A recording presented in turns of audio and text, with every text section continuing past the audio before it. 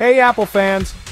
If you're hungry for the latest iPhone news, you're in the right place. Today I'm taking you through what's coming in iOS 26 Beta 3 features, updates, and how they'll change your day-to-day experience. Let's kick off with a quick recap.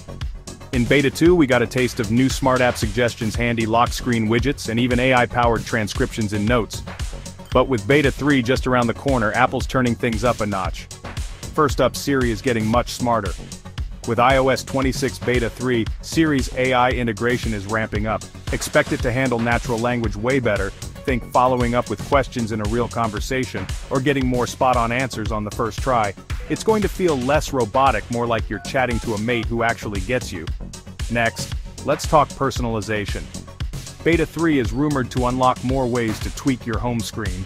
I'm talking new widget shapes, more flexible layouts, and dynamic color themes that match your wallpaper for a seamless look. Customization fans, this one's for you. Privacy is still a headline act. Apple's stepping up app permission summaries so you'll see in real time which apps are using your camera, mic, or location. No more guessing what's running in the background. Live activities on your lock screen are set for a boost too. Beta 3 could bring new interactive elements. Imagine swiping those widgets for quick actions or long pressing to dive deeper. It's all about putting more control at your fingertips. Now, for all you ecosystem power users, FileDrop 2.0 is coming. Sharing files between iPhone, iPad, and Mac is about to get slicker with instant previews and fewer steps. Continuity just keeps getting better. Of course, no beta is complete without performance tweaks.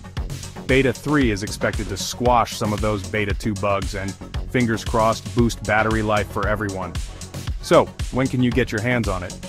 Apple loves its 2-week cycle, so I'd keep an eye out for iOS 26 Beta 3 in the second week of July.